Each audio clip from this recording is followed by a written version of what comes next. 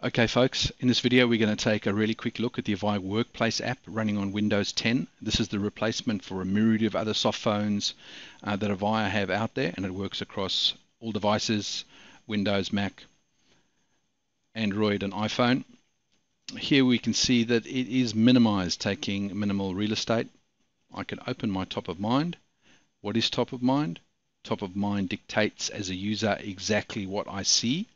So here I'm seeing my next meetings in Outlook, Mining 365, my messages coming from Spaces, history of phone calls, and my workplace meetings. Just go and choose to hide that for the purposes of this demo.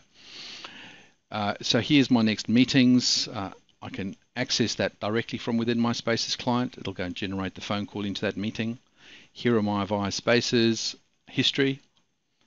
If the last three are not enough, you double click, scroll back, find what you want, and you get the option of calling them video call, chat, and the like. Scrolling across the top, you've got your favorites here. Chris Isles, no presence, away from his desk.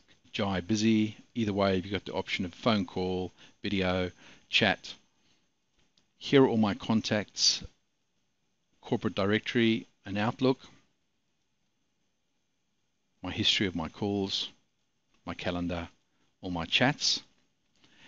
As a user, I've got the option to log in and log out of groups. So important in this day and age where people are working from home, etc. And here we can see I'm logged into 3 different queues. Unchecking that means that I'm out of that group. Maybe I can go to lunch. Easy things like looking up a user or somebody to call, type their name, brings it up, and voila. You've also got the option for your keypad and dialing a number. What else is there that is cool? Changing your presence is a cinch. You can also go and put what you're up to there. Really busy.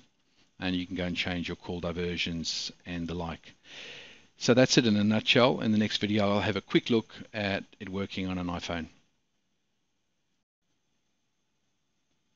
And here we have the iPhone app, the top of mind, easy access to the menus, logging in and out of hunt groups, access to the dial pad. Doesn't get much easier than that. Any questions, please reach out. Thanks for watching.